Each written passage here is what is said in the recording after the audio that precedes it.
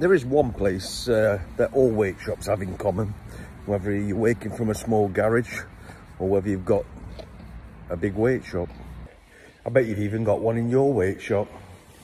It's a place that you just have to have in a workshop, and that place is Crap Corner. And what happens is when you make a mistake, that piece of wood goes to live in Crap Corner. Sometimes the piece of wood is lucky and it gets to come away from Crap Corner, but mostly things live in Crap Corner forever. So all I'm trying to say to you is, don't beat yourself up when you make mistakes.